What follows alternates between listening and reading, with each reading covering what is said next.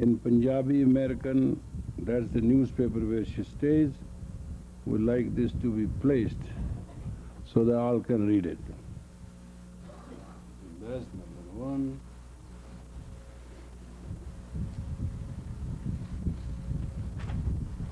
If there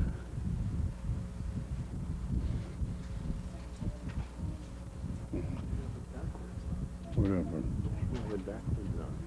This way? That way. You put it on backwards. You made it that way.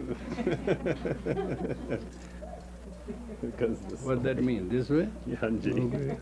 Excuse me. This barely comes through. A lot of precious stone.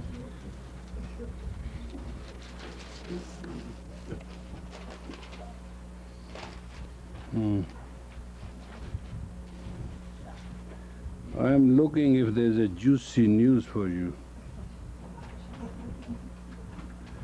In New Mexico, your last 25 homes, Clinton chews cigars, but he doesn't inhale.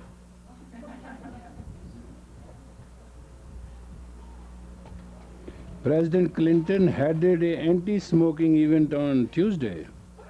Still chews on occasional cigars, but he does not light up. Wow. Canadian Prime Minister charged with assault.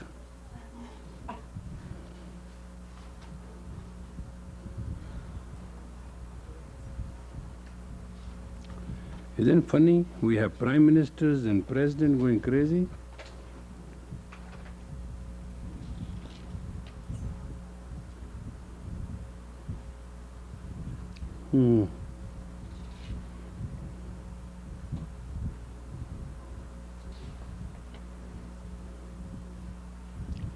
Well, there's nothing much for you in the whole United States. I think the Monday went very well.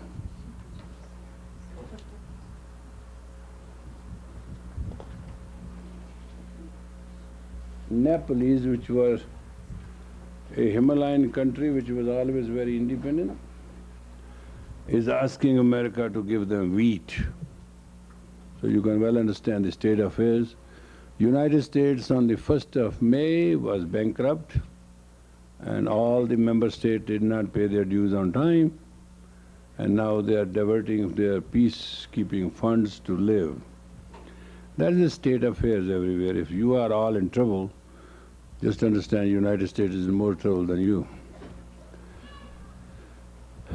Age is coming to an end.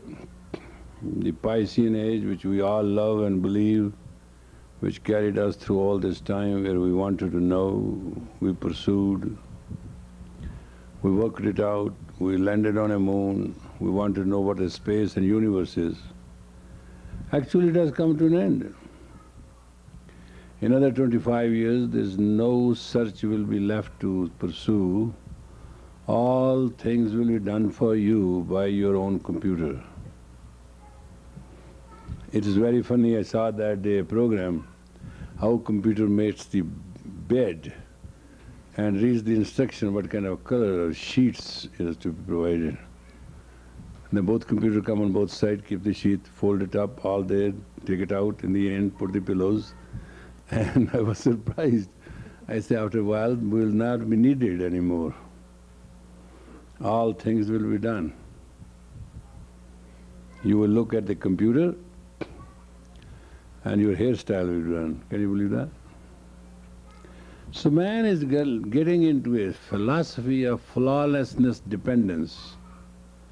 It looks very comfortable now. People who were walking 30 miles to going from one place to another were way healthier than people are today. It is not a question of how good structurally you look, it's a matter of stamina. In body, the power of your stamina is all what you need, how far you lost.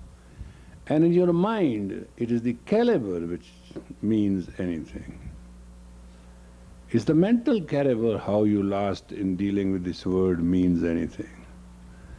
If there are speculations, you are identified as Mr. Yo-Yo, and that's not very healthy to deal with life. In spirituality, is the basic of unisonness. How you can be a giver? Never drop anybody, care for everybody, be kind to everybody, compassionate, loving, come through, doesn't matter. That is when your spirit is very much with you. Spirituality is not you belong to a religion, you are spiritual, or you are respected by tons of people that you are spiritual and respected. It has absolutely no meaning. An ordinary man, in ordinary way, when can respect a befalling human, that's way, way in the eyes of God, a very precious act. You must understand this triangle, how it works. Suppose I want to be negative to somebody and I'm angry and I'm destructive and I'm abusive and I'm not saying anything, I'm sitting silent and saying, my mind goes into those faculty of negativity. And I think I'm not doing anything, I'm under control, I'm under discipline. But my mind, like a telephone, goes all the way, reflects back to that person where I am focusing the dial number of my negative energy. Now, nature is very beautiful. Nature pulls the golden shield of that person and it reflects back into a mega power. Because I am already open, it comes back to me and destroys me 100,000 times. You don't have to destroy yourself. What will happen to you if you are negative, slanderous? For what? We do not know for what, why you use and waste most beautiful time of life, but what will happen to you is your face will have no grace. You will have everything in this world. You cannot have grace bought, but it is bestowed by you and your dharma, your positive self. Each soul has to be crowned by the dharma of the self, and dharma of the self is the prana which has been given to you are yours. When you stop wasting them on things which are menial, inferior, negative, then all positive force comes and salutes you. These are certain laws which nobody can change. That's why the Creator is bound by the consciousness of the devotee. People don't understand why should we love each other. My question is, why not? Why not? What will go wrong if you are just a very passionate, loving person? What will go wrong if you are kind and compassionate? You know what will happen if you are a good person? You will be a rich person. Because goodness gives. And you're not going to manufacture everything by stealing somewhere. Naturally it will come to you. And God shall see to it that you are given enough that you can give. It is all those who likes to take by low-handed, menial ways. They don't make sense. They lose their own prosperity for no reason. It's a story and it is true, and it's my own life story. I once was with a person I respected very much, and as far as I know, she was the highest educated, saintly woman I can understand. It's not that I can deny that. That's why I chose to work with her. So one day she told me, I went there for some reference book, and she said, could you this Sunday, not but next Sunday, be my guest speaker? I said, what happened? Somebody didn't show up? She said, yeah, that's the fact. I said, okay, you can fill me in, I'll come. So next Sunday, when it was my time to speak, I went there and I gave a lecture, the conscious divulgence of the mind and the spiritual affection of the personal self to share with others. Those days were very hippie days, so It was considered a very lofty, loving, approving people's kind of a lecture. So everybody was very happy because they don't understand that you understand lecture or not. They understand how many times you clapped and how many times you say, wow, or that kind of, how much noise you created. So it was considered to be very popular lecture. Anyway, I finished. Then it's a custom that this great lady takes you to the nearest cafeteria. You know where you take your own plate and you go through the railing and you put the food.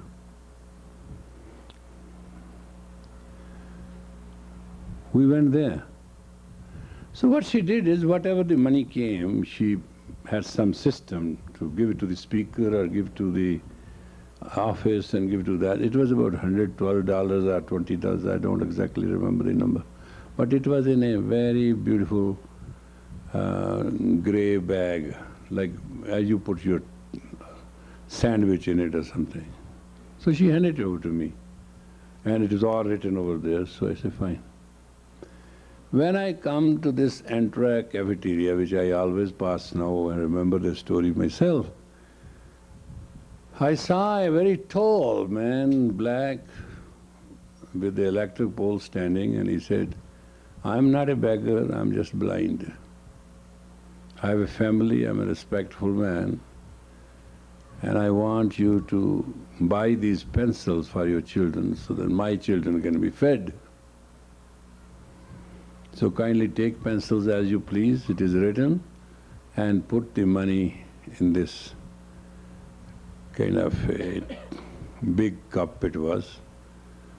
So I just went and picked up one pencil and dropped that bag into it. And I walked away. That was my first encounter on the United States soil with the most reverend person, for which I have even reverend now. And she said, what you did? I said, what? Do you know how much money was in that? I said, yeah, it was money, it was written on it. For one pencil?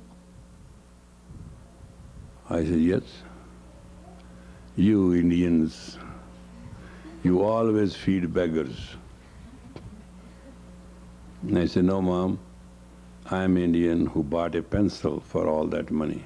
What you'll do with this pencil? I said, I shall write my own destiny.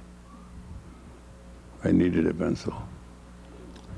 Well, she just lost her temper, which normally people do lose me, because when I become like snow face, there's nothing but you get angry with me. It doesn't matter who you are. I know that.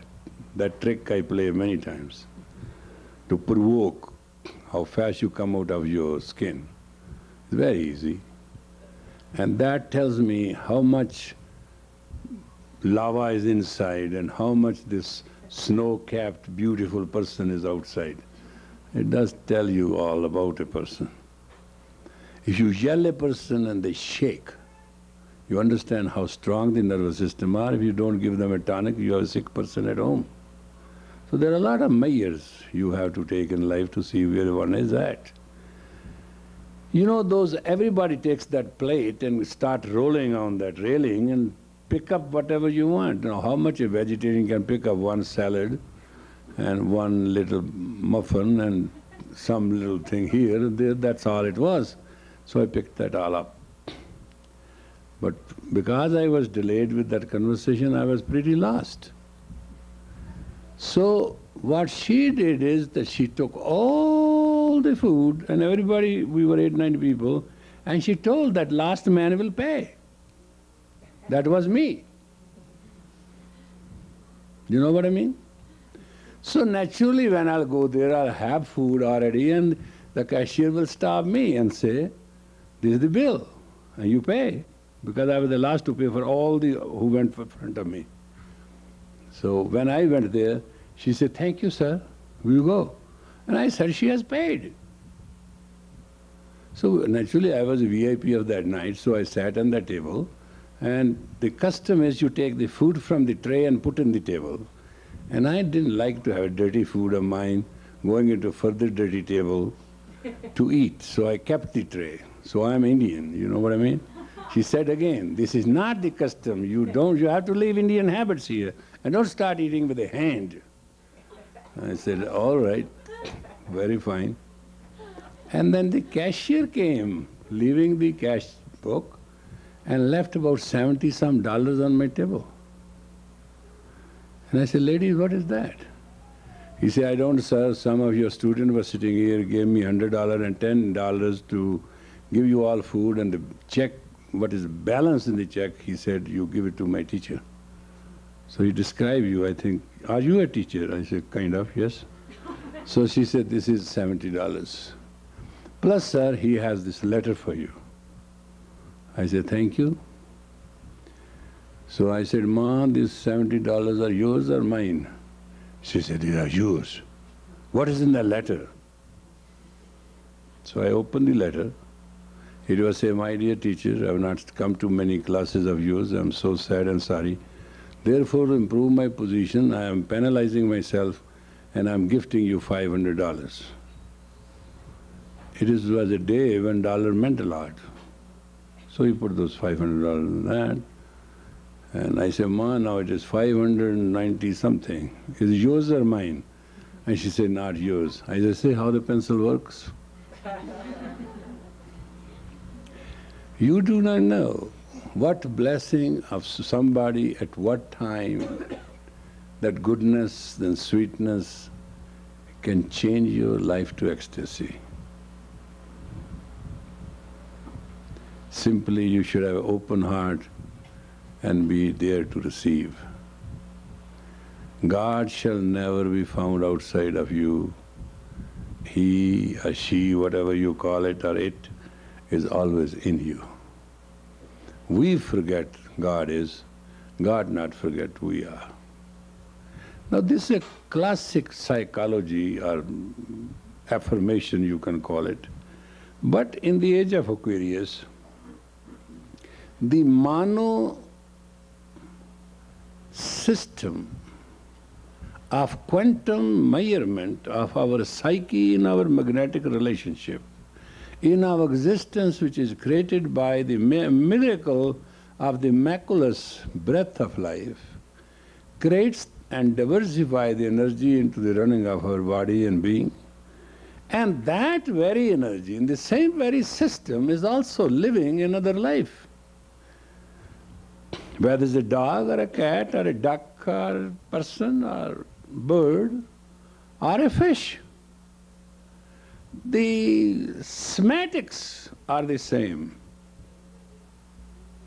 The only difference is how many negative thoughts you have projected and ruined your destiny, how many positive thoughts you have projected and made your blessings. How many times you became giver, how many times you became a cheat, it's up to you. How you treat your life is your consciousness. Nobody can ever tell you anything. If you have any philosophy that you want to look beautiful, decorate yourself gracefully and have your face very bright, that will work. But within 10 minutes, before 11 minutes, another person will like for you or dislike for you. It depends on your manners. Every magnitude of life have a altitude which has to be very decisive by your manners. It's the highlight. Because we have longitude and latitude for life for everybody. We have depth because our life is granted to us. But altitude and attitude, that's our personal. To build invincible attitude, that's what the rishis, the sages, brought a science foolproof, absolutely clean, is called Kundalini Yoga. Uncoil your own soul from the sitting, sleeping grip onto prevailing and penetrating energy so that you can understand. Like somebody was asking me a question today. If somebody asks me the dirtiest question and ugliest question and rotten question, what should be my answer?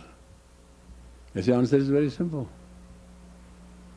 Don't waste your words on things which are not graceful. Simple answer.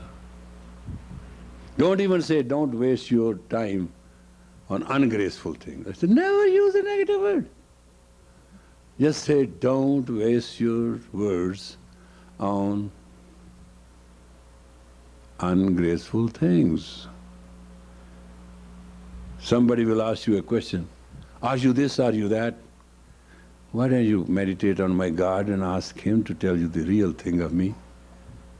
I don't have words to explain. Maybe I may not be very right for your purposes. I want to know. You don't have to, brother or sister, know me. When you know yourself, you will be knowing me all the way. Isn't something good? You can avoid a conflict.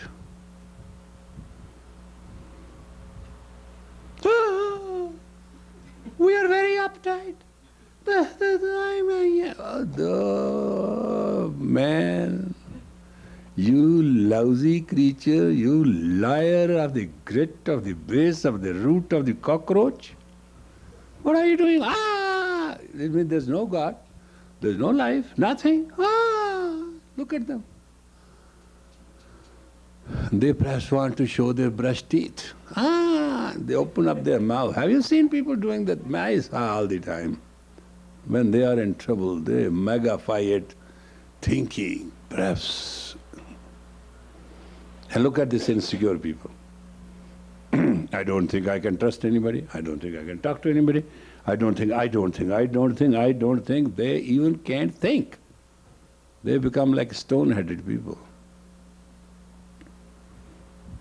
So, we have a good faculty of life, and by our constant hammering behavior of negativity, we do circuit breaking.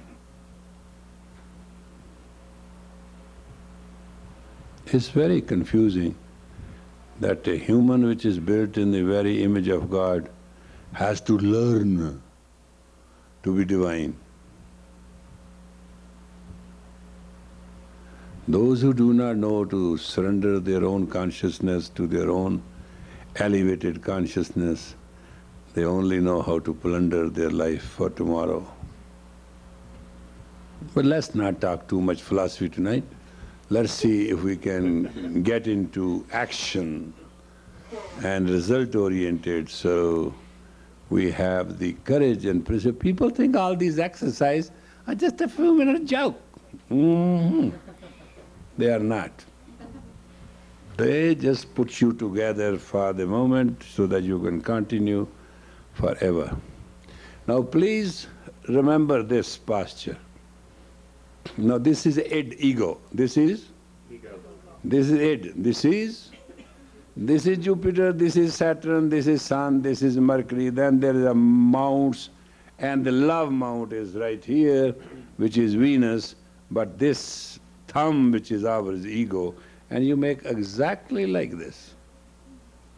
It's just a classic thing. And you slowly open your all fingers, and you will be surprised. You have Punc Naga, 5 snakes, heads open. Just to feel it. Meditate, open your fingers like this, and concentrate on your fingers, nothing else. Just tight, bent, like a cobra head. Don't put your fingers straight, you won't have that feeling. Just bend them like this and solidify yourself. And please close your eyes.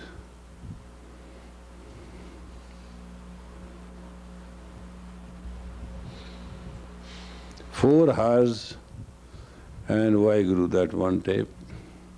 Money making, tape we call it, money making machine. People should be rich, summer is coming. That's what mantras do.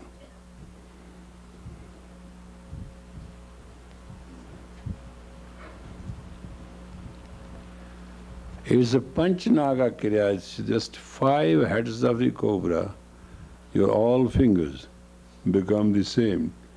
Naga means not snake, Naga means something, some being, somebody which can go where nothing can go. Like raga, this sun energy can go where nothing else can go.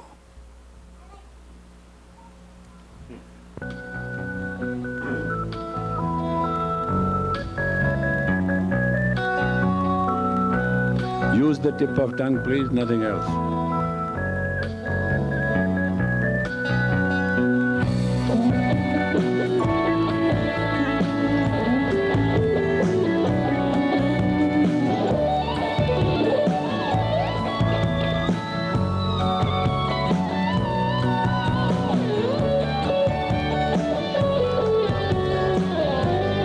Only tightens hands and the fingers and the heads of the fingers.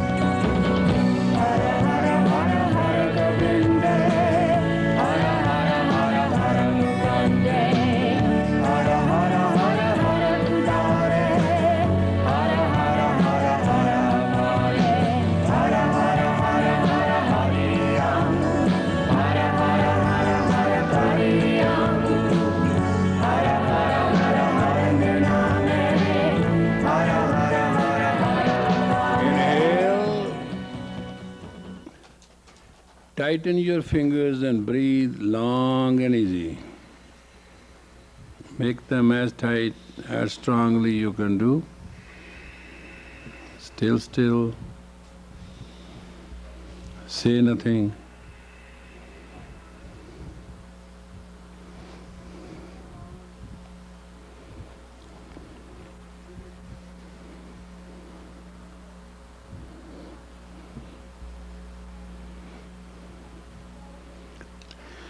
Use all the strength of the muscle and the mind to tighten the heads of these hand power stars in the heaven and your fingers as head of the snake. That's what you're practicing. Harder you make it, sooner you will be awakened into a different dimension. It's a matter of how much you try, that's all. You're already on the edge of it.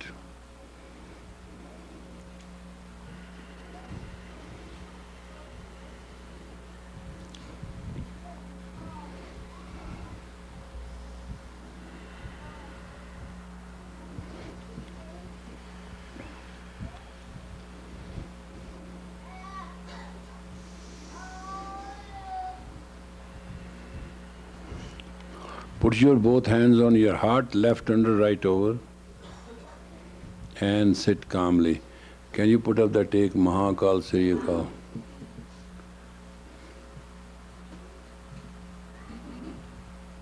Concentrate and meditate,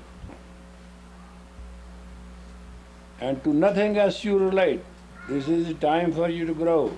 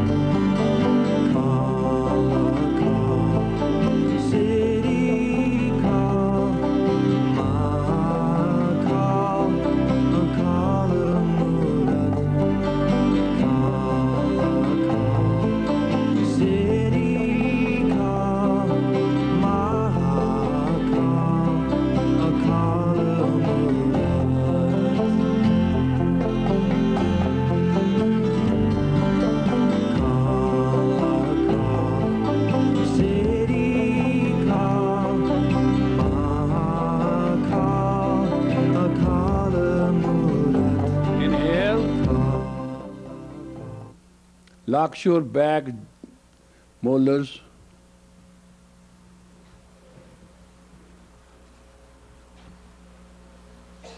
And slowly breathe, please.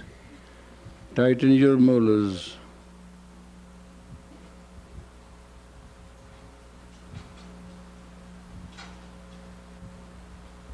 Inhale deep. Exhale. Inhale deep. Exhale. Inhale deep. Exhale and hold out.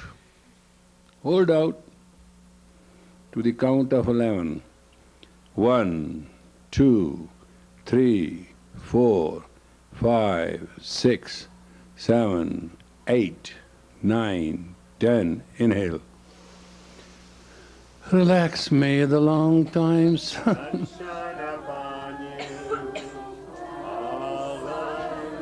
Come on. Now let's start again. 1, 2, 3, go.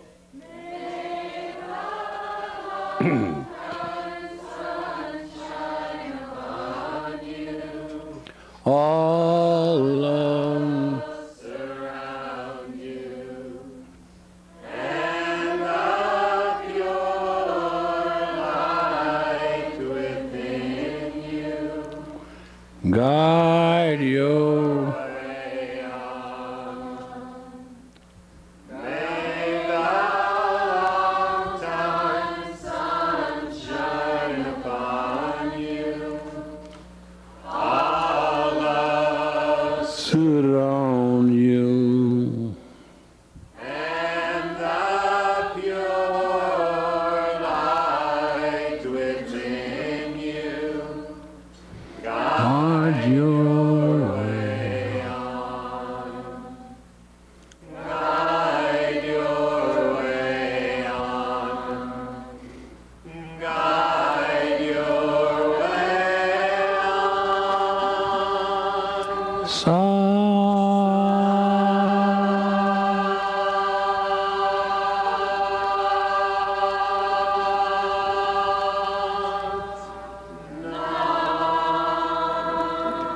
Very blessed are those who live.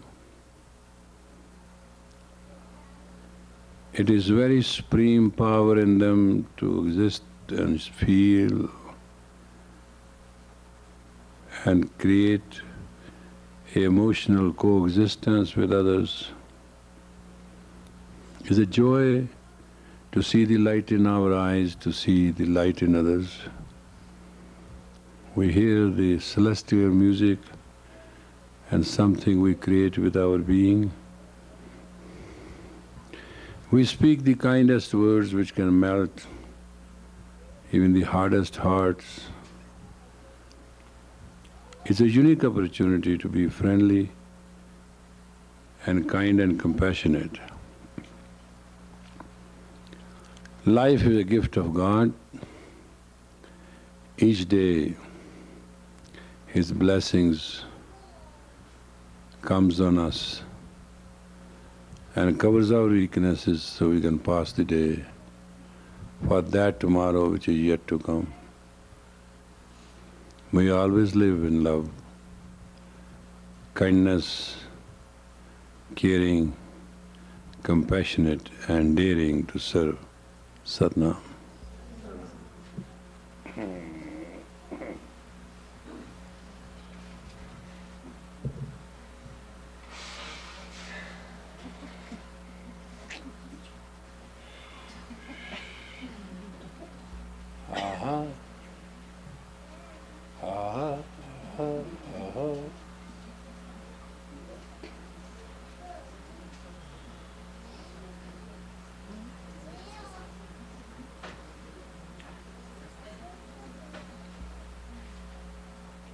It was very good.